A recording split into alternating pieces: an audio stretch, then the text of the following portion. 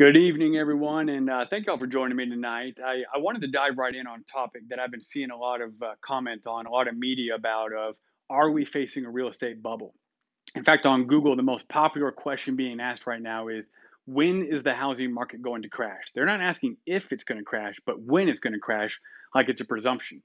So I wanted to give you the perspective of a realtor who's been working in this industry, who's seeing this every day, working with buyers and sellers, but also from the perspective of Brian Buffini. He's my real estate mentor. I got to give a tip of the hat to him because he has done a lot of research on this.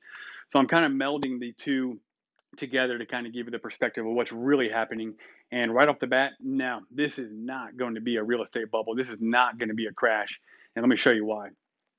Brian talks about the last time we had a real estate bubble. Let's look at it. It was 2007, 2008, the whole subprime mortgage collapse. And back then, there was three main causes that happened. First, people were getting approved for mortgages that had no business buying a house, and they weren't putting hardly any cash or skin into the game. People were buying homes with zero money down sometimes. And when they were getting those mortgages, they were adjustable or variable rate mortgages, meaning the interest rate might have started off low, but by year 3 or 5, that interest rate started to really increase, or maybe a balloon payment happened, and people stopped being able to afford their mortgage. And finally, there were way too many homes for sale in the market. There was a huge oversupply of sale. In fact, at one point during the subprime mortgage, there was about 10 months of supply of inventory on the market, and a balanced market is 6 months of supply. So, the reason I don't think we're going to have a crash here, let's look at what our market's like now. Everything's the exact opposite. For one, people who are buying, these lenders are vetting them. They're going to make sure they can pay the mortgage, and they're putting a lot of cash down when they do it, especially if they've already sold their house. They're cash rich. So they're able to offer 10, 20, 30, $40,000 over list price and say, hey, I got the cash to back it up too. That's huge. When people put skin into the game, when they have equity in a home, they don't get foreclosed on. Next, instead of adjustable rate or variable mortgages, these are fixed rate mortgages, and they're extremely low right now. I don't know if you've seen what a 15-year rate mortgage is going for right now, but this week it was about 2.15% for a 15-year note. And finally, instead of having too much supply, we don't have enough houses for sale. Back then, there was 10 months of supply in '07, '08. And today, especially here in Houston, we have less than 2 months of supply of inventory. There just simply aren't enough homes for sale. So now that we're getting into the end of 21 and going into 2022, what's the market going to do? What's it going to look like? Well, interest rates are still going to be low, but so is supply.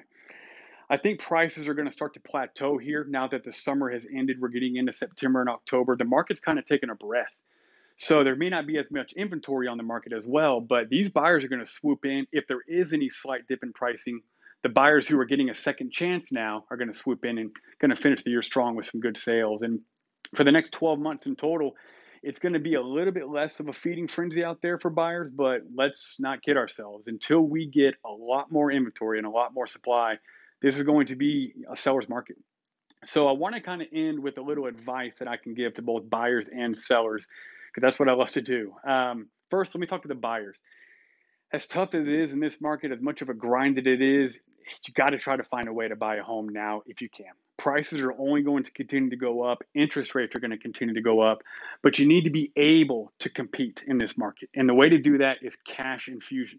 Whether that's a gift from family, you have to incorporate more cash in your offer, especially if you're going over list price. So there's ways that we can do that we can talk about, but you have to be able to compete in this market and put some good cash down on that deal. For sellers, the advice obviously is pretty simple. This is and will remain the best market you could possibly ever sell your home in. When demand is sky high and supply is at an all-time low, the supplier wins and sellers win in this market. But at the same time, don't forget, price it right from the get-go. That's always my motto. If you price it right, good condition with our marketing and photos, the market will take that house to where it should sell at. So that's about it, guys. I just wanted to address this. I think this is a very stable market, especially with the amount of cash people are putting down into homes. And this market's not going anywhere. There will not be a bubble. So if you guys ever want to talk about this, I know people are concerned. Okay, I know I can sell my house quick, but can I find another one? It always starts with a conversation.